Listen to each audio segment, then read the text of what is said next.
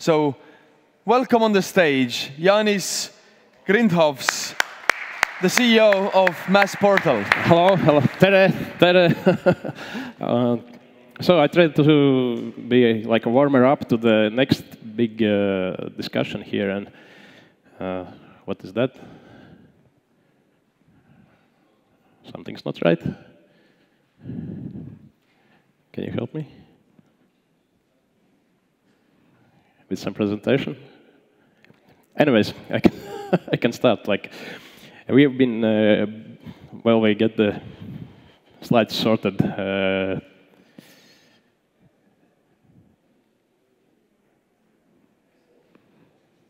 Something's not working. All right. So at Mass Portal, we've been building 3D printers since like 5 years, and as everyone else in this industry that is grown from bottom up, we started from the maker community. We started from our own need, and it very much resembles us the desktop production thing going on back in the 80s. I was also part of that, and this thing is. The 3D printing has the potential to be used for production. The same way the big media publishers used like expensive things back in the 70s. In the 80s, it all started to change, and you've seen where it's now. Yeah, so videos, social media, everything, basically born out from the desktop production revolution. And today we are at the desktop marketing or desktop manufacturing revolution. And we started out, we didn't know actually anything about the 3D printing uses or anything. And we built our machines for the guys who are capable of tinkering with them, doing like experimentation, basically the black belt guys. And playing around, finding the new things, building crazy prototypes and stuff. But down the road, we understood that this is not a big market for the 3D printing. The big market is either on the education side or on the production side. And both of those kind of customer groups require totally different attributes. They require totally different machines, totally different offers from companies like us. And we started investigating how do we go there. And this obvious solution today for the production looked like we take the same machines we have and give them to the white belt guys who want to do something, but they don't know how. And to give the same machines to the production guys who are doing production. And it turned out that this is how the market looked for it, and this company doing these kinds of print farms just closed. So the MVP, that is minimum viable product, the print farm as it stands today, didn't work. And it's been obvious it's not working because the minimum requirements are much higher for production. You can do some production, but as the next discussion will dive into, the hardware is hard, and the level for a minimum viable product is much more developed solution than probably in some other markets. So nevertheless, we want to go there because with some development, and some partnerships and some customers, this certainly is the direction for the future.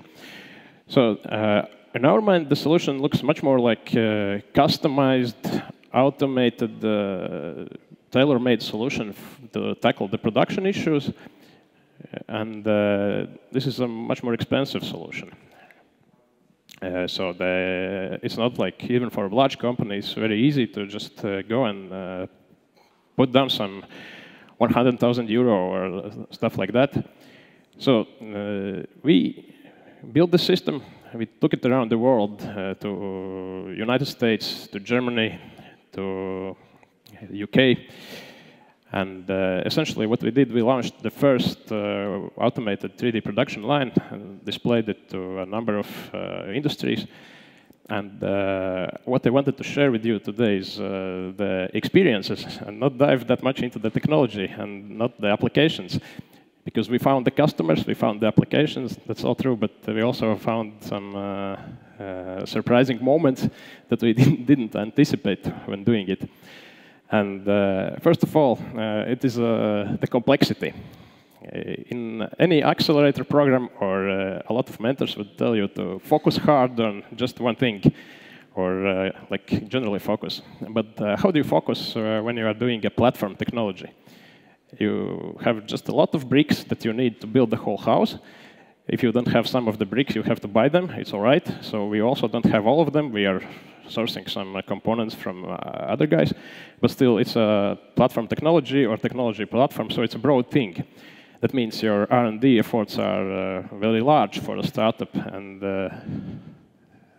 it's like a lot of different hardware units that need to work together. So a lot of R&D effort, and other thing is that the 3D printing materials that are on the market today, they are consumer materials. They are made to be very easy, very smart. So you have to go for the industrial materials. You have to go and look how to process the materials that are industrial grade, that are capable to produce parts. So I've been very lucky to partner up with the big chemical companies that are providing those materials to the industry for very large time. And the problem with those materials, they need to be processed on a much higher quality level. So the processing temperature windows, the processing speed windows, everything is shrinking. The materials are not designed to be easy to use. They are designed to be performance materials. So you need to make sure the materials are working to the spec. And again, we had to do a new technology, add incredibly long time of R&D to our already burned team and do the material management solution. There wasn't any such thing on the market. So number two, world's first, we released this materials drying technology just to build the brick, build the house for the production. So the materials are being processed stable. So then the quality. 3 years ago, when the 3D printing was still cool, because now it's like, you know, not hyped anymore. So it was like layerish, low quality. So we pushed the quality. We pushed the quality, and this is the highest quality print and the technology that is thermoplastic extrusion. So again, in a while, you go to the customers and you get quotes like, hey guys, you opened a new world to us. We didn't know it's possible, so we can put it into production. So again, a next brick falls into place, and this to give it all the automation solution or the production solution to some customers, you have to also have the software infrastructure. Again, another layer of complexity. It has to be easy to use. It has to be single click. So for the white belt guys or the production guys, they are not about to tinker. They just want like something that is working easily. So again, this can be done, but it is a lot of complexity behind the scenes. And in the end, the automation, the hardware automation, you have to build it. You cannot just take a lot of off-the-shelf machines and put them into racks and like say they will work together. And so this is what we heard a lot of requests. We have invested into a number of printers. We have a print farm of 20 units or 15 units. And can you guys automate it? No. We have to build it from scratch because there has to be some hardware interfaces, there have to be some software interfaces. So essentially, this system has to be built from scratch.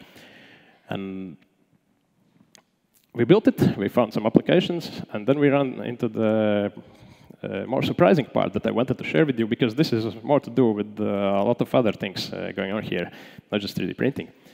And this is non-technology issues that we anticipated that once we deliver the technology and it works, and it's at reasonable cost, everything will fly.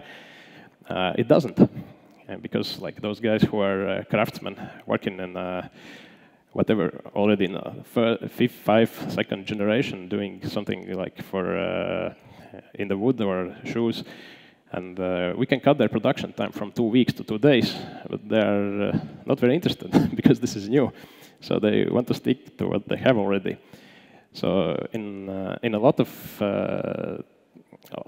those verticals, we found that although we can bring some very meaningful improvements for some forerunning companies, the long tail is not interested.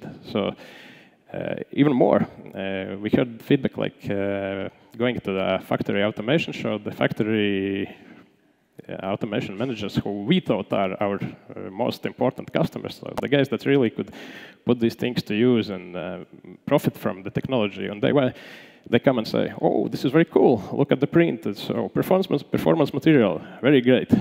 It's for our kids. And then we go like, no, come on, guys, you can use it today. So it's today, it's not for your kids. No, it's for our kids. So a huge surprise.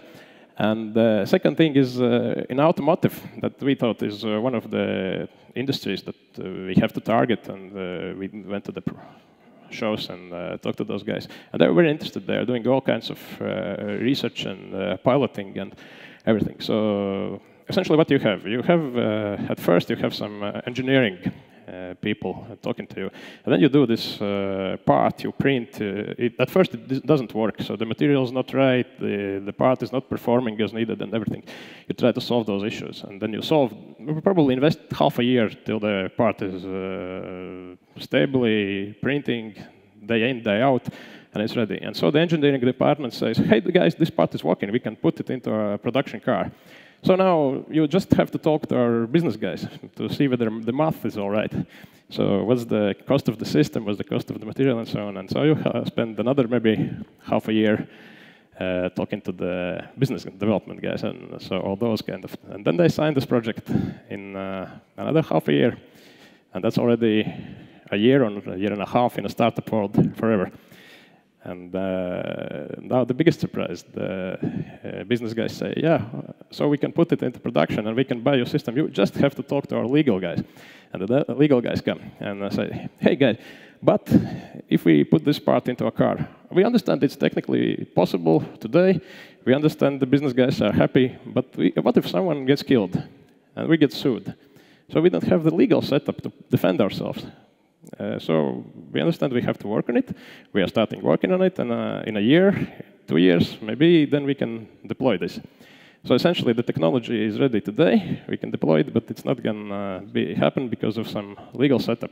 That's totally outside of our control, and this is something that has to be anticipated when you're doing something that's like new. And so there's a delay that is just immense in the startup time. And the totally opposite, we anticipated that in the medical market, the paperwork and the legal issues and everything would be very ongoing and lengthy process, and it turned out that is the opposite. So unlike automotive, the medical world is embracing this and very fast, and they are bypassing all kinds of procedures, all kinds of legal checks, all kinds of compatibility just to get this thing out and help people and just to make this accelerate those medical workflows, and like the opposite.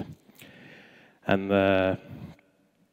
so this brings us to another thing that is the 3D printing industry is very hyped. And it's probably 2 years ago, 3 years ago, it was cool. Maybe 5 years ago, it was one of the most hyped industries. And it's going to be 30 billion by 2022, and that's a conservative estimate. And even the president of the United States weighed in, and like, it's going to change the way we make everything. And an Australian futurologist says there's no doubt it's going to change everything we do. So the hype has been immense. And this guy even said that 3D printing, in the end, is going to have greater impact on the society than the internet did. Think about it. Like, that's the hype. And this is how it looks in the very famous Gartner graph. And what I can say that this totally works, but it is probably the most widely used in the investment community because it comes from a financial analyst point of view. And actually, we've been talking to material guys in a scientific community or in the makers and the maker community, and like not all are very happy with this graph. And so again, 3 years ago, you go to TechChill, you go to some other conference. Oh, you're doing 3D printing, that's cool. Today, oh, you're still doing 3D printing? Okay. Well, ICO, have you heard about this one? Or artificial intelligence? That's cool. This is not going down.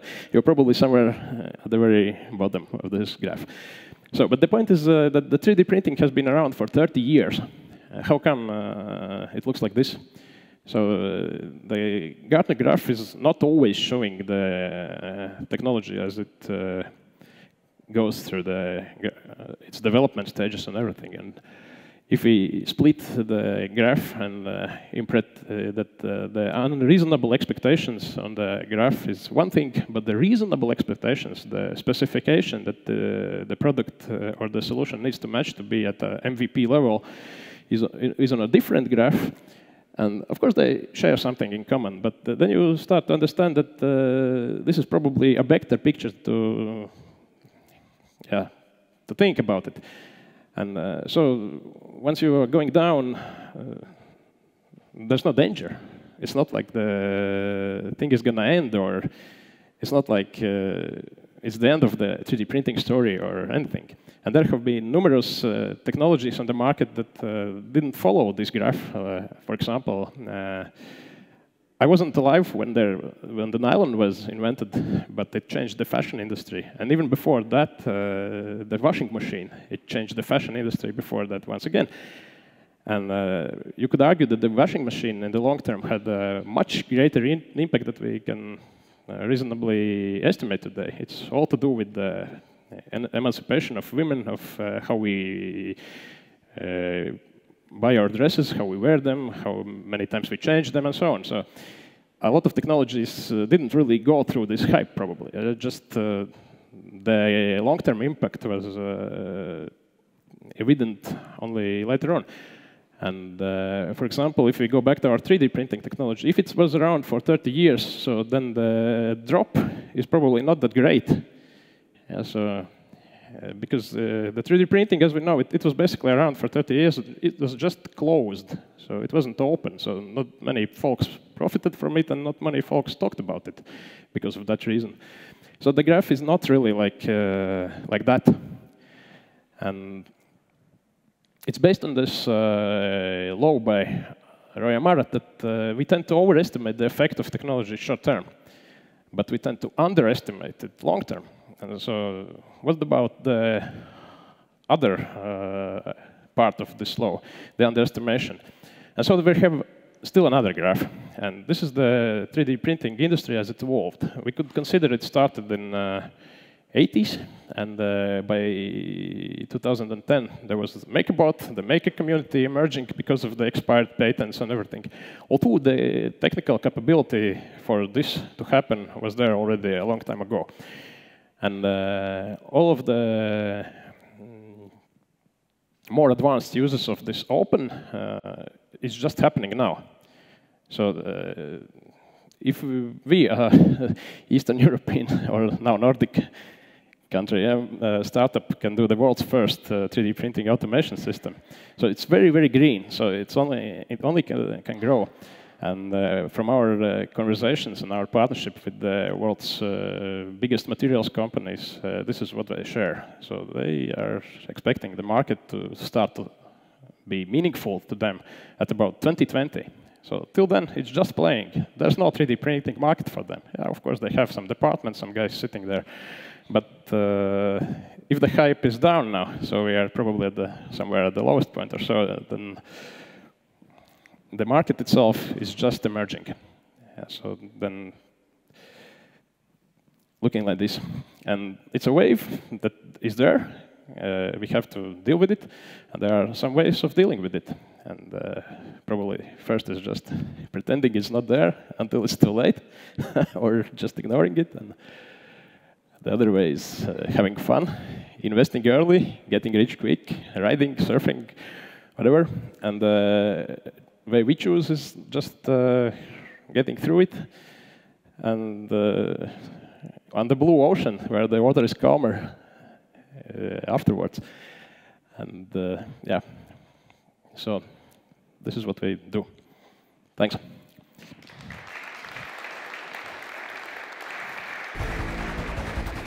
Thank you so much. I don't want the clicker. Yeah.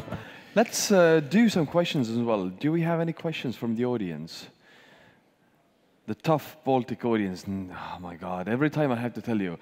So let's learn this already. When I ask her, does anybody have a question? There needs to be somebody who raises their hands like, yes, I have a question. So let's try this. Does anybody have a question?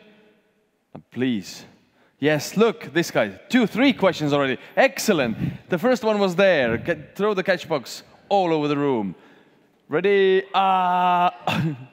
Yes, excellent. I love the catch box. It's always a surprise when you ask the questions. Please go ahead.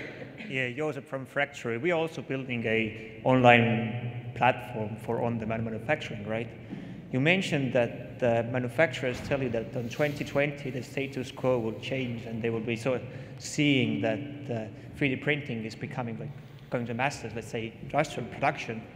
What are the indicators for them to say it?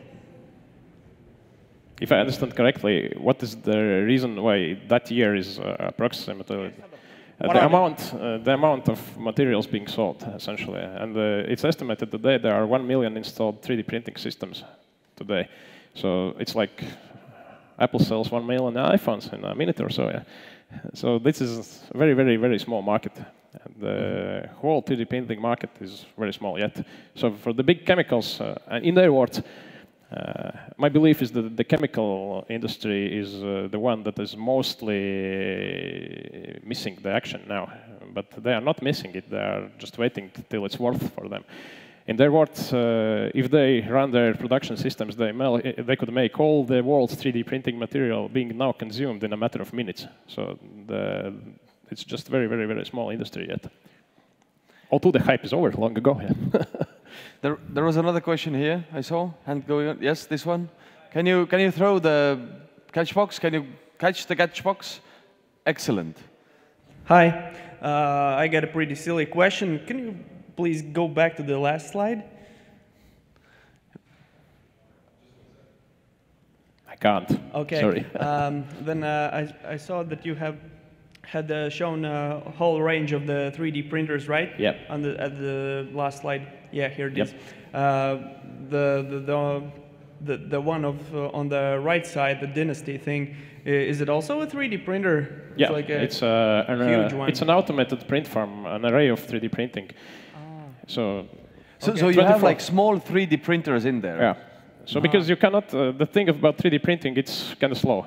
What you can do, you can just parallelize the things because the cost of the units themselves is quite relatively inexpensive. So you can just run a lot of those systems in parallel and just do a meaningful production run and up to like. It's like a 3D printer farm. Yeah, but automated. And what's the biggest object which you can produce? Oh, it depends. We are not focusing on the large scale. But on the monolith. 40 by 40, something like. Oh, got it. Okay, thank you. Welcome. There was another question there. Yep. Now, Catchbox goes. Oops. Hi. How do you compete with those other guys in the market? Because in the US there are hardcore R&D guys, and in China they're doing everything really fast. Very good question. In China, maybe. In Japan, certainly not.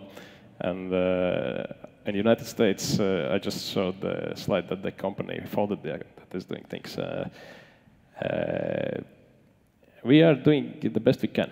So there is no magic answer that we always get asked how it's possible you can print, the other guys can't. Because we have this feedback from the industry that this is reference quality. So the best surface quality in this industry. And the very simple answer is we don't know. We just make everything the best we can. I guess so. I think this is the best attitude one company can have. Don't get scared because there is competition there. Just run faster, do your best, and just try to beat everybody else. Just 1 minute. There are, by some counts, there are 6,000 3D printing manufacturers in the world. I know for a fact, I've been all around Europe, everywhere. There are at most 20 brands, maximum, being sold in Europe. The rest is non-existent. It's somewhere in Kickstarter, in the fairy tales, in the hype, somewhere, not in the real world. Very good. Thank you so much. Give him a big applause.